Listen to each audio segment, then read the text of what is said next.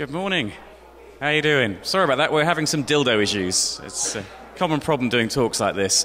Thanks for coming on. I think the first thing I want to say is this talk is definitely not suitable for children, so if there are any juniors in the room, now would be a really good time to go. Otherwise, frankly, all bets are off because it gets really rude really quickly.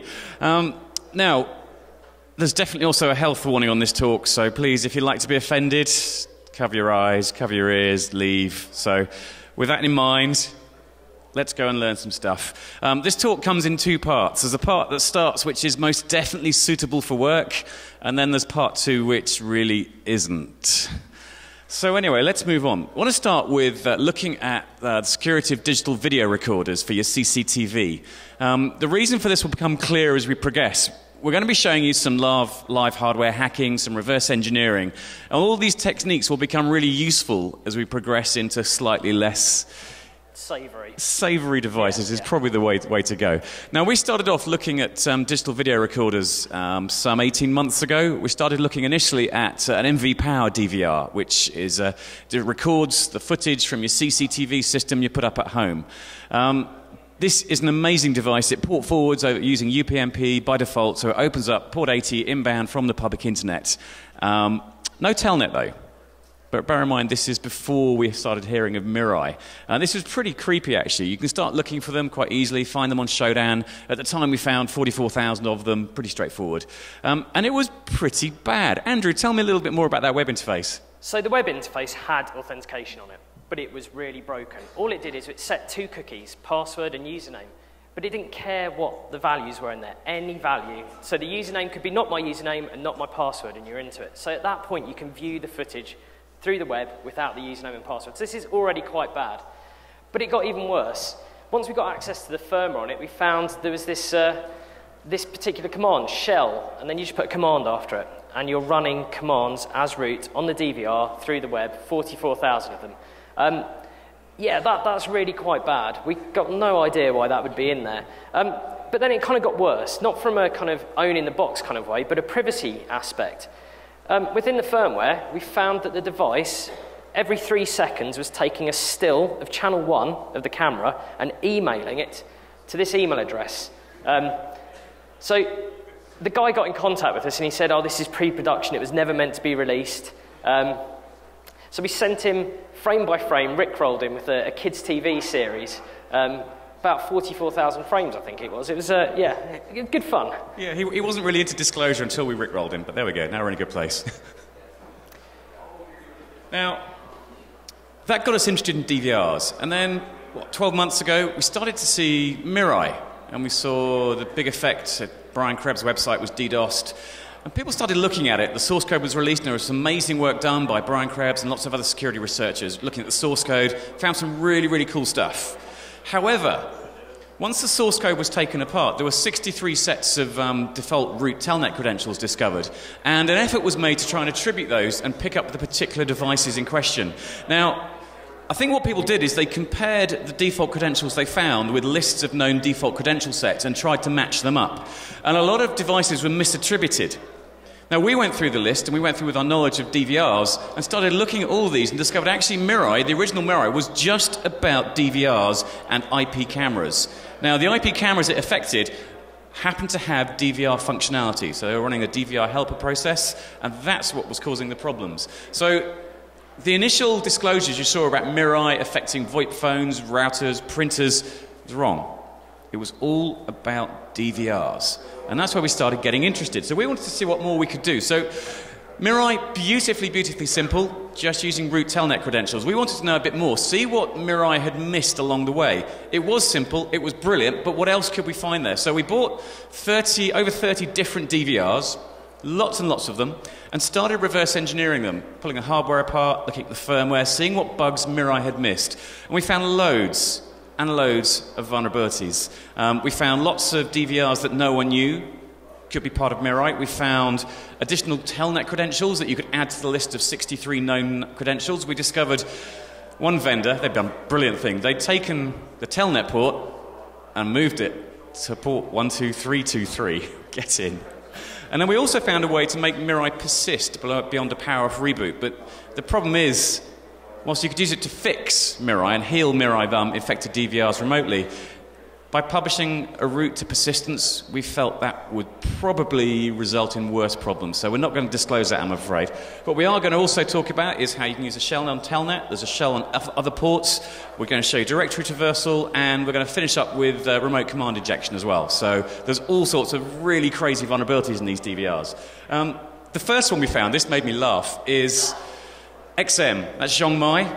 The XM remote control applications called XMI, and you can log into it using a daily changing SU password that's supposed to be kept private, but a Nigerian CCTV installer put it on his LinkedIn profile. That was a kind of a bad day. So you just need to know that, and you've got root on the DVR. Other crazy things. So a bunch of DVRs that no one had tagged as being attributed to Mirai. So we had Flareons, Lilins, Lorex Flair, big brand, Nightwatcher, QVIS, HomeGuard, and a bunch of others I'm not going to talk about. We found a load of other vulnerabilities too, and also a rather interesting shell. Andrew, I think it's time for you to have a go now. Yeah, so I'll show you how we actually reverse these DVRs. What I'm going to do is I'm going to switch through to this camera that's looking at one of the DVRs we've got here. So there's a common factor in nearly all of these Mirai vulnerable DVRs, and that's they run a chip made by a company called HiSilicon. So that's the main processor sat here. The board, if you flip it over, it's got an SPI flash chip on the other side, so you can see this chip here. That's where it stores the firmware. It's also got a serial console on it, which you can see these 3 wires connected to there. It's kind of a very typical piece of embedded hardware. Now, to get the firmware off it, there was a number of different ways, and it depends on how well protected the devices were. Some of them, it was as simple as connecting to the serial port. Unfortunately, this one isn't. So what we had to do is we had to use a technique to break out of U-boot and dump the memory that way. I'll just show you how it works. It's pretty easy to do. So if we jump through to a console, what you can see on the screen here is I've booted the device, and this serial console is showing me what it's spitting out. And you can see at the bottom there it says uncompressing Linux, and you don't get a console into Linux, so we can't do anything at that point. There's no way of me interacting with the device. But we can actually break out of this, get into U-boot, which is the bootloader, and then dump the memory really, really quickly and easily. And the technique we're going to use to do that, thanks for moving the dildo, the technique we're going to use for that is called glitching. And all we do when we're glitching is we just short one of the data pins from the memory to ground. And the reason that we do that is it stops the memory chip being read. And if you stop the memory chip being read at exactly the right moment in time, U-boot will stop because it can't load the kernel, and you get access to the console. Now, the timing of this is a touch sensitive, so it may not work, but let's see what happens. So I've power cycled it, and you're starting to get output, and I'm going to short the pin now. And you can see instead of getting that uncompressing Linux, it now says HiSilicon and hash. We can type question mark to get the help come up, and we get this big long list of commands. Now, if we want to dump the memory off the device through U-boot, this is painfully slow, but it nearly always works. MD is memory display. So we do MD 0, that's the base address, and 100. I hit go, and we're dumping the memory as ASCII to the screen. So all we need to do now is capture that into a file, and there's a little Python script that takes that file, because you've got all that fluff that we don't need, and then it puts it into a binary file. It takes about 9 hours for a 16 meg chip, because you've got a slow connection and all this, but it gives us access to the firmware. Once we've got access to the firmware, we can unpack it, we can see what the hashed password is, and we can crack that and get access to the device. So we started looking at this in more detail. So what I'm going to do is I'm just going to reboot it again. And this does take a second. So we're just going to get it back up and running. And we found quite quickly it was running telnet, it was running a web interface, it was running RTSP for the video, and a few other bits and bobs. We'd got the telnet password. It was literally sat there in the Mirai creds. So it's root XC3511. Just give this a minute to boot. When it beeps, it will be done. I should make polite conversation now, shouldn't I? Sorry, it does take a second to come back up again. Once it beeps.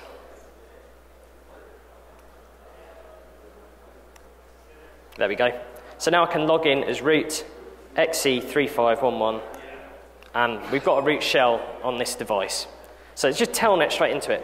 They don't document it. I mean, people don't telnet into their DVRs. You can't modify the file system. There's nothing useful you can do, but it lets us examine how it works. So what we found was a lot of vendors, when they found out about Mirai, was they shut telnet off. That sounds like a good idea, doesn't it? Telnet should just go, so they stopped running telnet. But the device has also got another port open on it, which is 9527. So 9527, and we've got this quite curious console here. Now it's asking for a username and a password, and it's not the root XC3511 that we saw before, it's the username and password that the user sets for the web interface, which is going to be admin and blank by default. So on nearly all of these devices, admin and blank, and we've now got this kind of test console on the device. Again, we type shell, and then we've got access to run commands as we want. So we just catted etc password. So again, even if they've shut telnet, we've got this other route into the device, and you can't close this port off on this device. It doesn't have IP tables, so you can't firewall it, and this is part of the big binary that runs on it.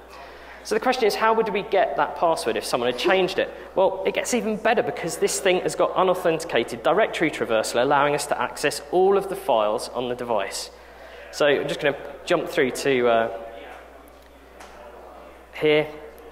So it stores your hashed password for the web interface. And of course, just with a simple GET request with a couple of dots there, give that a second. It runs a little bit slowly. And there at the bottom there, you've got the admin password hashed and dumped. So this is absolutely and completely broken. There's just so much wrong with it. But still, even deeper, it gets worse. So via the web interface, there's how many are exposed to these? Hundreds of thousands. Yeah, I think we clocked about 720,000 on Showdown. It has unauthenticated buffer overflow via the web interface. So at the moment, we can ping it, we can do what we want, but we simply make a request with a long string, and initially we thought this was just going to be a denial of service, but it turns out that you can use it for remote code execution as well. So we're just going to telnet into the device, just so we can monitor what's going on.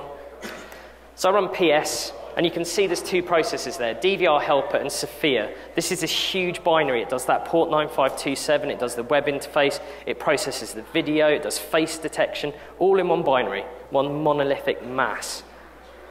So by just sending this GET request like that, we come back here, run PS again, and you can see that Sophia's vanished. So now your CCTV DVR has stopped recording.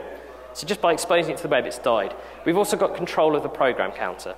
Of course, they're not turned on ASLR or anything like that, so it's not particularly hard to exploit that. There are a couple of quirks.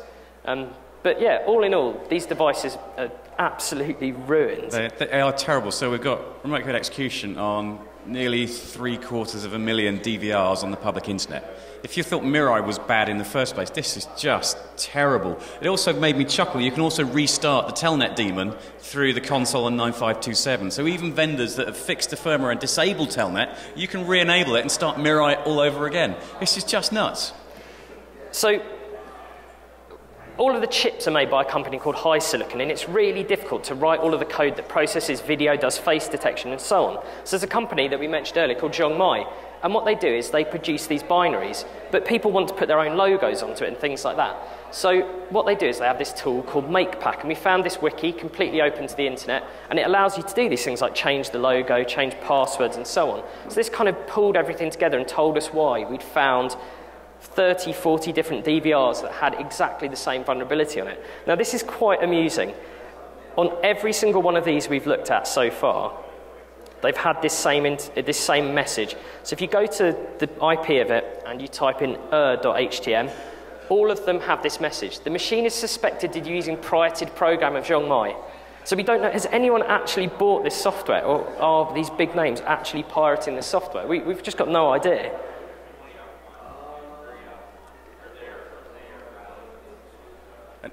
Just to point out there, so we saw when Andrew made the request, he was looking for the capital A. Of course, the ASCII representation of hex of capital A is 41.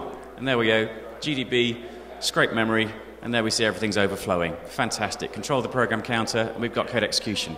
Get in. We've got absolutely no idea what this thing is. This is another one of their apps called Look at the Mail, and we really don't know what it's for. We have no idea. Anyway, moving on a bit. What we took from this is that Mirai was beautifully simple. It was amazing that such a simple root telnet credential issue could take down very large websites. But what got us was the fact that because it was so simple, a lot of other really important vulnerabilities were missed. So what we tried to do is try and fill those holes. Now, XiongMai fixed the initial problem, but they didn't fix it properly. So it's very easy just to recreate Mirai all over again. And, there's a huge botnet that's got potential to be exploited out there right now. It's not good. It's really quite nasty. Right, we're going to move on now. If anyone isn't comfortable with what we're about to talk about, we are going to be talking about adult toys, so if you're not comfortable with that, please don't. Please just leave the room. Anyway, we're going to move on. This is going to explain to you why my Amazon recommendations are absolutely screwed. If you buy adult toys on Amazon, you get some really weird recommendations. Some other things that we learnt as well. We're going to show you how you can use all the stuff that we showed you on DVRs to get a shell on a dildo. Anyway, now what I will say as security researchers, this is the first time we've really done any work on adult toys, and there are a couple of really important things that we learned along the way. The first problem is that if you publish security research on your website, you get a lot of hits. We got 77,000 hits on our blog in an hour, and we accidentally DOSed our own website with a dildo story. One of the other issues as well is that when you're blogging about stories that involve this, the way that Twitter will pick up the first image from a link that you embed, so if you post a blog, I think actually it was Motherboard Vice published this, and Twitter picked up the wrong image from their blog, so Motherboard Vice tweeted a picture of a woman's cervix, which was kind of bad. You need to be really careful when you're dealing with this stuff. This is the whole area of what's known as teledildonics, which was coined about 40 years ago. The idea of augmented reality using smart toys to improve experiences. It's a scary place. I want to start at the very beginning with a story we published a couple of years ago. This is the Lovence Nora. The idea is you have a smart app, it connects the app over Bluetooth, and then whoever you want to connect to has one of these and maybe the other part of this. And then you can have a remote control video session and people can control your toy and vice versa. I didn't realize you can actually have group sessions as well. So, wow, okay. Do you want to just throw up the APK, Andrew? Yeah. We started having a bit of a poke around, having a play, to see what we could find with it. The first thing we discovered that it can render stills from your video feed, and when it goes through the process of rendering from a bitmap to a JPEG, it creates a temporary image and writes it to /SD card in Android. That's a really, really bad place to put temporary image files. That's not so good. The other issue we found, this isn't really so much of a problem, we found a lot of pairing issues with all of these smart sex toys we looked at. It has a default Bluetooth pin of 4 zeros. The good news is, though, is it's only in a pairable state for about a minute after you power on. So, yes, you could, in theory, take remote control of someone's sex toy over Bluetooth, but it's probably a little impractical to do so. I also want to tell you about a story. A new guy started with us 3 weeks ago now. Yeah. And one of my colleagues was working on one of the smart sex toys. He was working on close-up, taking the hardware off, getting the firmware out of it. And he turns around and out loud in the office goes, "Oh, I've got a smart butt plug." At which point everything goes very, very quiet. Everyone turns to look at him and goes, "Alex, is there something you want to share with us?" "Oh, no, I got it for research." "Really? Okay." He actually shared it with us as well. This is it. This is not one we bought. We got his butt plug. Anyway. So, most of the toys that we look at had pairing issues with Bluetooth.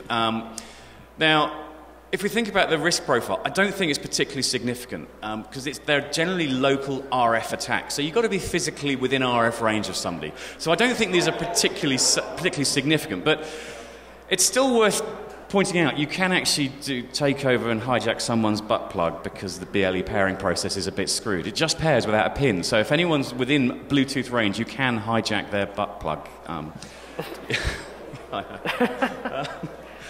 It's also worth noting we found another bug as well. Within the FAQ, the vendors often state, look, we encrypt everything, it's supposed to be secured, it's great, and that gives you lots of confidence. Unfortunately, some of the chats we discovered was in plain text, which wasn't so good. So it was being stored and processed in a way that really wasn't very good. Now, we disclosed this to Lovence, and we did it privately, and they came back and said some stuff. But what was really weird is they've got a new version of the app, which is called Body Chat, which does SSL, it's really secure, it's really good. It's only some old users of the app that have this problem, the old wearables app. I don't understand why they don't just pull the old vulnerable app and force everyone onto the new one. It's really weird. Very, very odd discussion. We've still got some stuff to work on. The next thing we want to do is pull the firmware off the butt plug. Unfortunately, Alex says he wants it back. Like, okay, fair enough. He doesn't know where that's been in the last couple of days, to be honest. Anyway, it's also worthwhile noting as well, if you want to do some research on anything that's smart, go and use the FCC website, because you can pull internal photographs and get the chipsets from them. It's really good. So on that one we found the TX-NRX was really straightforward to use. It saves you a lot of time when you're reverse engineering, because you don't have to buy the product first. You can go and use the FCC website, and it's all on there for you. So this afternoon we might have a bit of a go at this and see what we can do, see if we can pull the firmware off it. Another piece of research. This wasn't us. This is a guy called Alberto Segura. He published it 3 weeks ago. We had no idea it was going out there. It was published a day before we did a talk about this. There is also a new version of this, the CamGirl version, which is interesting. And he looked at the Chrome plugin that the user's supposed to use and discovered a bunch of security flaws. It was also really dodgy the way that you actually installed it. Yeah, so this is absolutely brilliant. On the Lovent's website, what they actually recommend is you download their own build of Chromium with the plugin built into it. It's unsigned, and you need to turn off your antivirus to install it. Now, this doesn't, it's the one piece of software on your computer you want to be signed and secure is your browser. And yet they're suggesting you don't. Now, what Alberto found is that there is XSS all over the place, and also you've got the ability to take remote control using the API of someone's sex toy. And you can also carry out denial of service attacks, so you can knock the CamGirl offline. But you have to know their email address, which is going to be pretty tough to find, right? Except their API has got a call that allows you to enumerate their email address and enumerate whether they're a CamGirl or not. Wow! How useful was that? You can also take control of the device through the API. Again, all you have to know is the email address of the user, I believe. Some research that was published last year. You might remember WeVibe. They did the main stage talk in DEF CON. A research called Follower and another one called Got Milk did a really cool reverse on WeVibe and found all sorts of issues to do with the way that the WeVibe device was collecting excessive information. And what was really interesting is over the last year, there have been various class actions, one of which resulted in a settlement. And I believe the settlement was for 3.7 million Canadian, which was used to compensate users. They'd just been taking too much data. But what freaked me out, if you can pop the slides up, we had a look. So this is an organization, a business that's just been taken to task over excessive data collection. And we had a quick look at the permissions on the Android app. And even today, it's still collecting network-based location. Wow. What do you have to do to convince these companies to be a bit more careful? They've just settled out of court, yet they're still collecting location data. Why? That's crazy. Another device we found, this is the Lilo, which is over here. A stimulator, and again, complete lack of pairing security, which isn't so good. We're going to be having a go at the controller later today. It uses JTAG SPY-by-wire. Nice and easy to use. You can get the screenshots from FCC, and you'll see there's the VCC TX-NRX, so we've got a good chance of getting the firmware off there. This is a bit odd. This is a Kiru Onyx. This is a flashlight. Been borrowed from my bag. I'm sure you all know what one of these things does. And actually not too bad. We didn't find too much wrong with it, although we did discover that the pairing link, so if you share this link with somebody else, this is how you can set up a session. The link never expires, as far as we can make out, so don't write down that one, because that's his flashlight, right? Yeah, we won't go into that. But again, what are the issues here? So we've got a pairing pin problem, fine. Again, it's really low risk. But actually, I'm more worried about that link. It doesn't expire. That's not good. What I want to point out with all this is that there is not much in terms of interactivity with the toy. This is good. Because if there aren't many sensors, there isn't much data gathering going on in the toy itself. That's good. Because it means that compromise of these devices isn't that significant. It's not involving anything more than, is it buzzing? Is it not? How is it buzzing? So that's not so serious. But as I'm sure you've seen from recent media coverage, smart sex dolls are on their way. This is one from a company called Real Doll, and again we've got jaws, ears, eyes, all collecting much more data. Now, I have to say, it does worry me a bit when we start to see sex dolls. Will they become Satan? Will they actually realise what's about to come? I don't know if you saw this, the security robot that committed suicide. I think the sex dolls are probably going to do something very similar where they realise what's coming, don't you think? So I want to move on to now, which is a story we published about 3-4 months ago, which was the first sex toy we found with interesting feedback, which was the XiongMai, or the XiongMai, I'm not quite sure how you're supposed to say it, but it's a vibrator camera endoscope with stuff in the end. And it's really quite scary. We did a bunch of research on this and found a stack of quite worrying security holes. The first one is that it works over Wi-Fi, so all the rest of the toys generally have a Bluetooth. This one is Wi-Fi. And unlike most IoT devices, which only act as an access point until you've configured it, this stays as an access point. And of course that means there's some interesting things you can do with it. The first one is that as an access point it shows up on Wiggle, so you can actually geolocate these devices. Now, in fairness, we only found 2. And one of them, I think, was in a sex shop in the Akihabara district of Tokyo. But yes, you can geolocate sex toys, which is just a bit freaky. Yeah, that makes me feel very uncomfortable. We also then started looking at the Android app, and this is where things got really weird. Can you flick up the APK for us, Andrew? Yep. So we pulled the APK apart and had a bit of a look, and discovered that it had a lot of classes that dealt with a Sky Viper drone.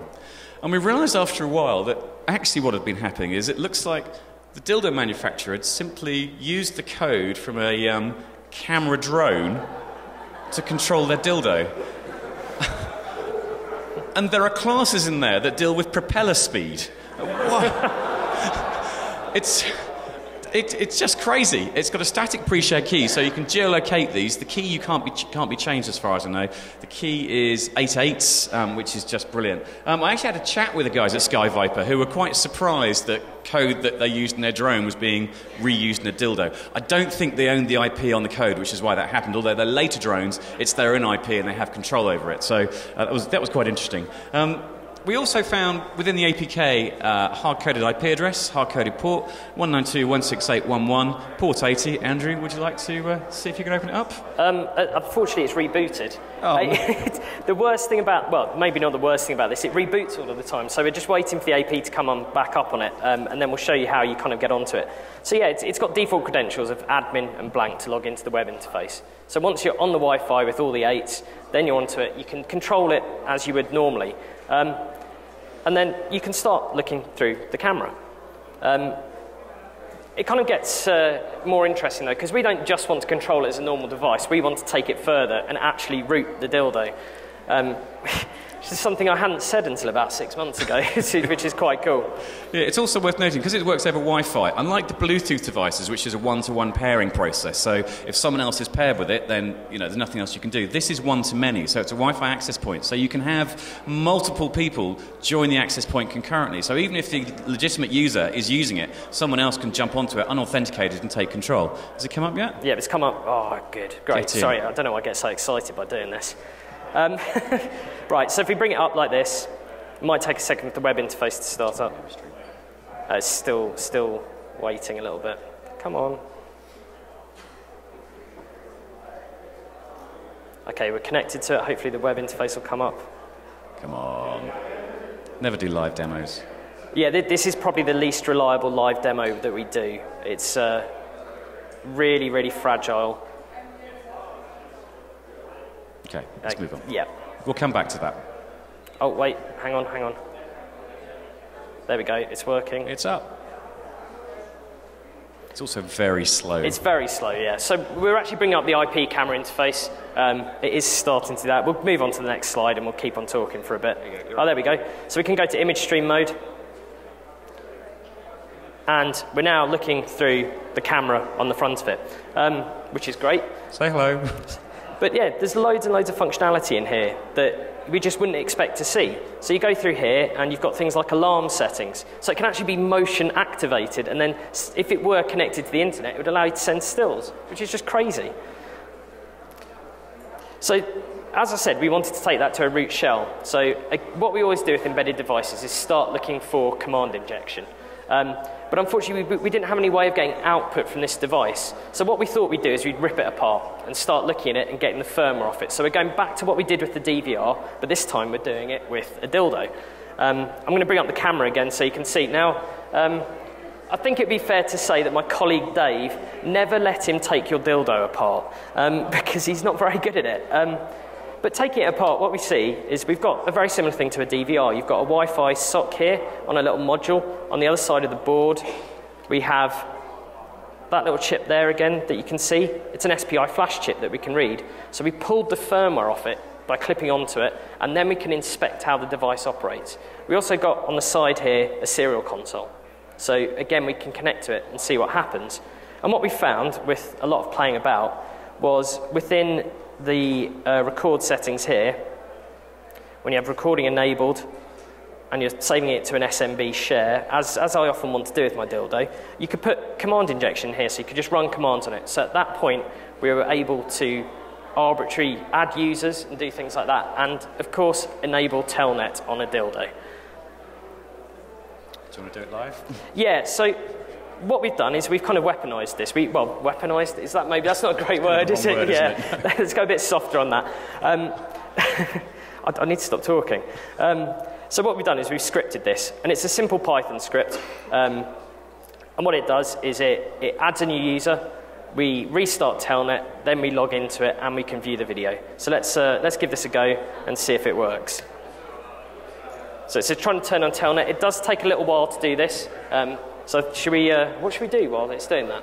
I think it took 2 minutes last time, didn't it? Did it take 2 minutes? The other thing that's really freaky is some of the additional functionality you find. Because they've essentially taken a consumer-grade router, they've got loads of additional functionality in there. So it's got the function, for example, to do Skype, which I was a bit shocked about. And also, deep in the web code, we found an IP address that it looks to be reporting back to. We can't prove it, we can't see it's actually working, but there are unusual characteristics in there which suggest, there you go. Right, so what it does, once it's popped the shell, it starts up this page that dumps loads of other information. So we've got a video stream, and if we jump back onto where I was running the Python there, we've now got a root shell on a dildo, which is absolutely brilliant. I mean, can it get any better than that? Our careers, where are they going to go? Yeah, down the toilet, I think. Yeah, so there you go. You can actually go through some of the code here. And if you look through, you'll see references to... Really? We found references to Skype in here. We found references to email addresses. We found references to calls to unusual IP addresses in the Far East. This is all just a bit odd. Yeah. Quite... I don't know where to go from here. Right.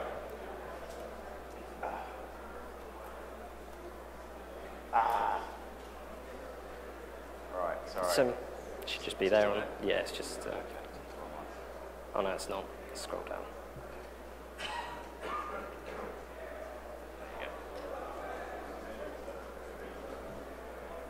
So the point we're trying to make there is that there's lots of really useful skills you can learn to do with hardware reverse engineering, and kind of what you use them for can sometimes be quite odd. We happened to choose an adult toy because it was interesting and different. We found code injection on it. We found you could re-enable telnet on it, just like we did with the Mirai worm. And also, finally, once we've been through the firmware, we found the root password, which is recam4debug, which we did try to crack, but we weren't going to get through that in time, were we? No. It's on our GitHub, so if you have a XiongMai dildo you want to root, you can run our Python script if you wish. It's all there. It's all blogged as well. It's on the website too. There's a full write-up if you want to know how to do this. Disclosure was a train wreck, as it is with most adult toy vendors. We got no response from these guys. We did try reasonably hard. I think we probably could have tried harder, but we reached out to them on the email address that they published for contact, and we got no response at all. I just want to leave you with a thought that why on earth would you put a camera in a dildo? I mean, surely that's asking for trouble. It's just bizarre. I want to move on to the serious bit now, though, because, I mean, again, I think we could be accused of being a bit puerile with some of these toys, but actually there is a very serious message behind all this. Pornography is a very big business. And if you don't believe me, go and see how many followers Pornhub has. Toys are out there. People don't talk about it, but there are a lot of toys out there. This is a big area of business. A lot of these toys sell in big numbers. And I think we laugh about it because we're a bit uncomfortable about it. We're a bit surprised that these vulnerabilities exist. We're a bit surprised that we're seeing vulnerabilities that we've seen resolved on mainstream devices 10 plus years ago. We're just a bit surprised and we feel a little uncomfortable, so we laugh. But I'm going to quote someone I know who says, please stop laughing. And actually, I think he's right. And that quote comes from Renderman, who runs the Internet of Dongs website. And he does a lot of really, really good stuff. We can all, as security researchers, help improve things in this market. I think we find that disclosure is often ignored, but you'll find that Renderman can help you reach out to vendors and help you to get in touch with them, help them to respond. Now, just think about it for a minute. People have had very personal data stolen, very personal photographs stolen in other ways, maybe through Snapchat, for example, and other things that has driven people to commit terrible acts such as suicide. They've felt they've been extorted, they've been held to ransom over data, and it's driven people to the ultimate, which is really scary. I think there should be an offence of online rape. I don't think the legal statutes in many territories actually consider this to be rape, but I think it is. And I think our lawmakers need to step up, and I think they need to raise the bar so that if people do steal these images, they can be prosecuted. It's very difficult to do. There are some really good people out there driving hard into this territory, trying to get the law to catch up, because it's scary and it's nasty and it's horrible, and people have died through similar instances. The conclusion for me was that IoT adult toys have got a long way to go in terms of security. We're seeing the basics are missing. It's not just missing pinning, it's missing SSL, it's enumeration, it's weak APIs, it's everything. But I think what we can all do to help improve the security of adult sex toys is, frankly, go screw up your Amazon recommendations just like I did. Go and get a toy, have a play with them, find out what the security flaws are, disclose them, and help the industry up their game. So we see everyone have more confidence in their adult toys. That's Andrew's Twitter handle, that's me, that's the company blog. We blog about stuff like this, hardware hacking, every day of the week. Go follow, you'll find it really interesting. Thanks very much, I hope you weren't too put off by it.